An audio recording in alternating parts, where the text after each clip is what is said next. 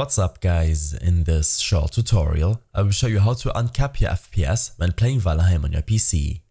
This should be quite an easy tutorial, everything you need will be listed in the description below. By default, the game is locked to 60 FPS and you need to unlock the cap by first of all disabling VSync in your graphics settings. When this is done, make sure to close the game and open up your Steam library. Here, right-click Valheim and navigate to its properties. On this window, in the Local Files tab, select Browse. Your File Explorer will open up, containing all of your Valheim game files. Right-click the Valheim executable to get to the application's properties. Lastly, on this window, in the Compatibility tab, make sure to run the program as an admin.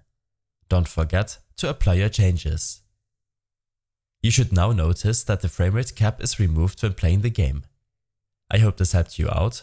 Leave a comment if you have any questions and see you in the next one.